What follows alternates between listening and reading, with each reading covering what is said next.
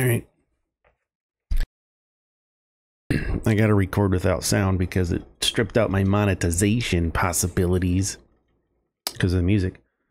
Delicious. I wanted to talk about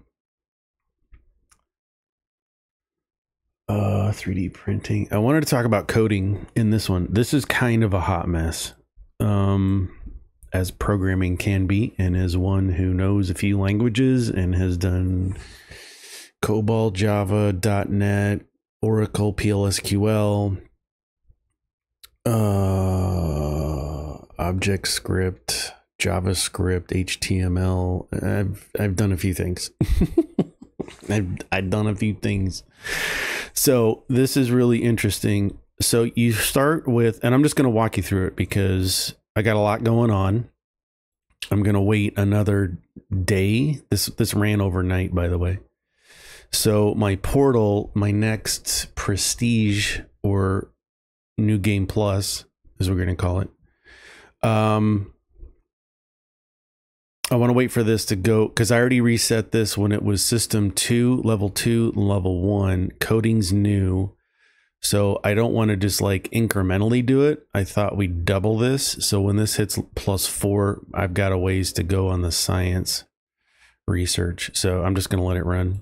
And I'm in no hurry. This is, it gives me an opportunity to just stop and figure some of this stuff out. And the comments you guys have been leaving on these videos are really helpful. I have made some mistakes, and that's going to happen from time to time. Let's scoot these over. I like to have my lines clear and visible so I can see where things are actually flowing and not behind. Like down here, this is behind. You can come down here in the lower left, click your connection editor, and then find one of the circles, drag it down a couple of spots. And now we've just moved that connection so we can see where it's actually going. So that being said, this stuff is a hot mess. So you start with a code interface and you only get one down here in coding. If we scroll to the left, you get one code interface to start with. And a bunch of, and some tools. I've been unlocking stuff as we go. So you're going to connect into some of these code characters, bools, integers, and floats to start with. And from there, so you need to connect your code. Let's think of this as a person, right? You need to connect your person coding this so that they have access to your characters, your bool variables, your integers, and your floats. Okay, and so they're just going to be like, all right, we're connected, we're writing programs, doing things, and it's fun. And then you need to run some of those into segmenters. Yeah, you need to run them into segmenters. So this one's going to take, where is it? A bool value. And the segmenters let you split it off into two different outputs. So it's going to take one bool in, and it's going to let you split that off into two other locations. So you're going to need a segmenter for your bools, and you're going to need a segmenter for your integers right away. Okay. Because once you create variable containers, we can look. So in order to make a bit flag, we have to use a bool and an int. And you can click on some of these. Some of these will tell you, if you click down here, there's variable combiners. Yeah, variable combiners. It tells you right here. And as you explore, or as you expand in the game, oops, what was code optimization, bug fix? Thought I saw something. Okay, so we're looking at a variable combiner here. So combines two separate primitive variables into an advanced variable. So in order to make a bit flag, we need a bool and an int. And then you're going to need another one that uses two floats together. and that's going to make you a vector. Now, there's reasons why we're doing all of this. Let's scoot you over. Yep. Of course, these are backwards. Let's line everything up. Did I not just... No, I gotta put the bit flag on top. That's fine. Because you need to have code optimization going, and code optimization uses a bit flag, which we're using down here, and a vector, which we're using down here. Okay, that's just code optimization. And bug fix needs just a straight integer and a bool, and that's why we have our segmenters, so that we can build out our code optimization through the variables, combiners, and do bug fixes. Like I said, it's a hot mess. It is a hot mess. Okay, and so code bug fix is going to go into a fix code, and you can just dump all of these things into a repository, which is basically just a folder where we can just dump a different file types, code types into here, and then it's just one big folder, and then we can pull out what we need from there. Okay. All right, let's get... No, it's fine. It's just a mess right now. Let's get this down here. I want this up. There we go. Let's put it on a corner just so we can see what's going on. So that's your basic stuff. We have it coming into a code fix, and then we're making application code. That's our output. All right. So we've got optimization code going into a repository, and then we have fix code, bug fix code going into our fix code, and then application code is going straight into our repository, and then that can be sent, and this is a mess. Application code goes into a optimize code. Okay.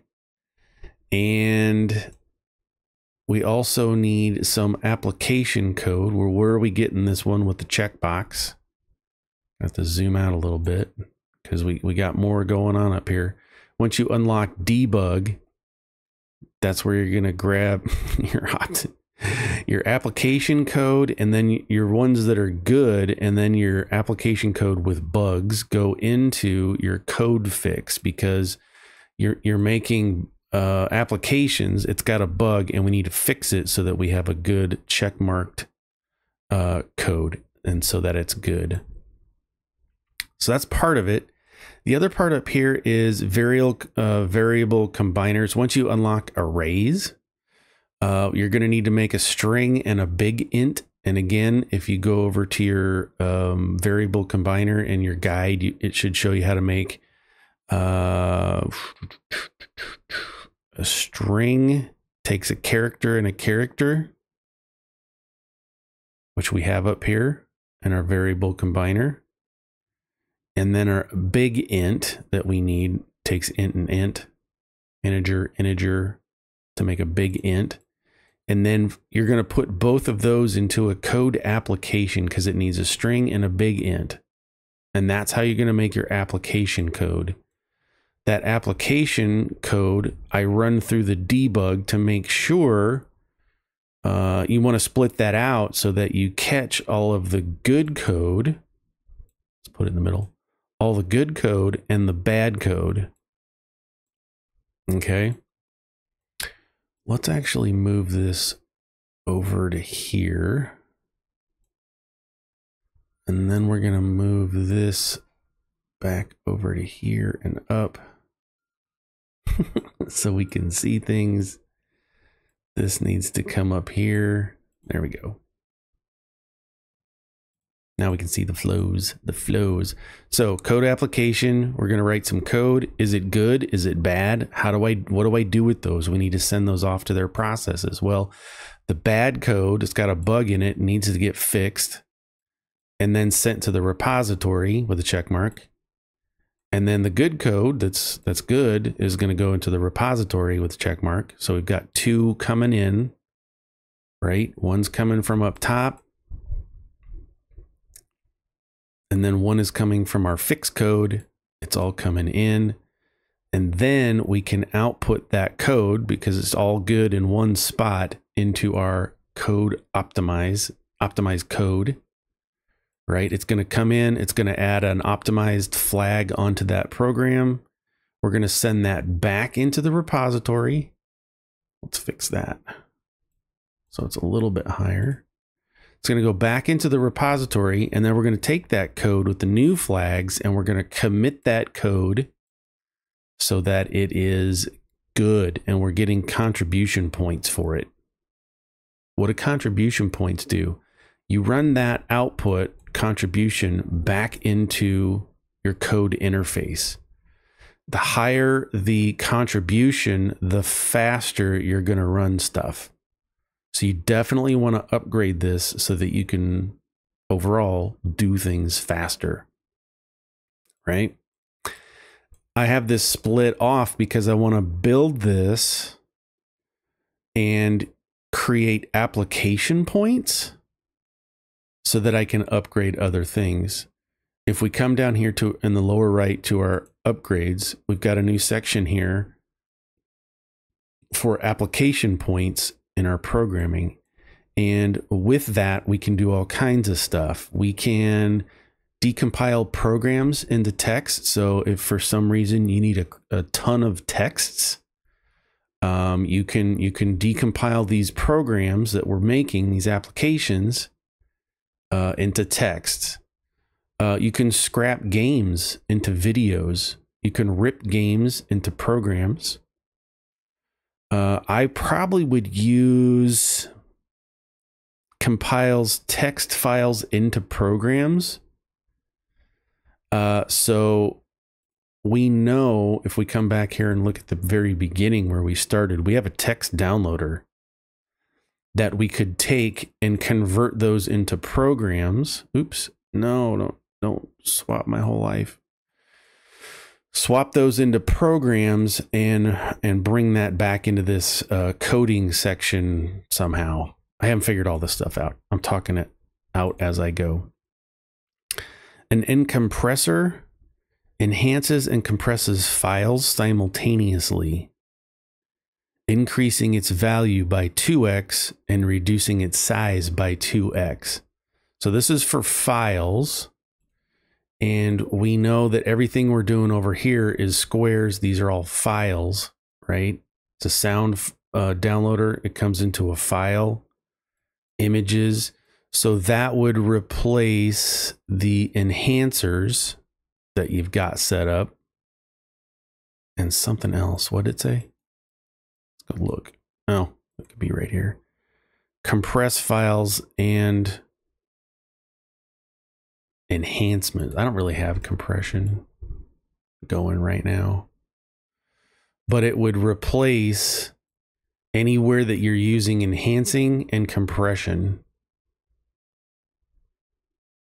So that's a thought. So that is coding. It's a hot mess. It is what it is. So let's move that down. It is what it is. Now, what I'm going to do here is, because I finally got it working, I'm going to select it all. I'm going to save all of that, and I'm going to go into coding. I'm going to call this O2 because I already have one. And so now if I were to duplicate that, you go into your schematics, open that up, find your coding too. In fact, let's delete coding. Gimme. And if I were to add this, it's going to duplicate that entire process minus the coding interface, because you can only have one right now, but it creates all of that stuff. There's a lot of connections you still need to fix, but it's fine. And then you can just delete that if you want to. So schematics, that's how you use schematics. How about that? I should do a whole other video on schematics, because Discord Seems like every 5 minutes somebody's asking, schematics are broken.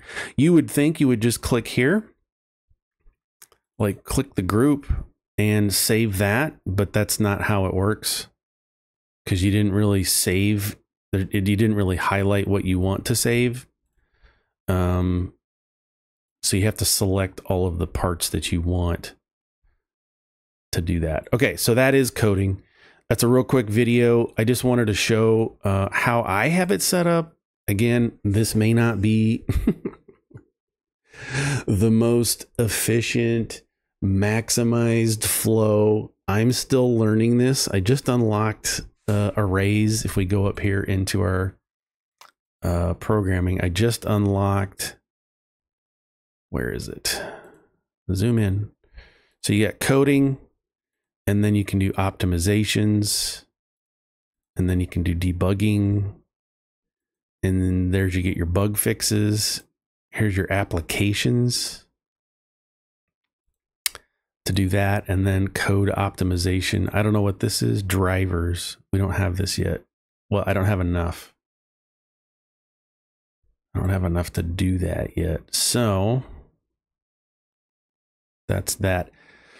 One thing I want to talk about, let's go back, because these numbers up here look like a hot mess, right?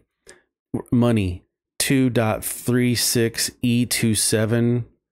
What does that mean? So in your settings, you can change your scientific notation or your amounts. If I check this back, now I've got 2.37AE. I don't know what AE means. I know what trillion is. T is trillion. B is billion.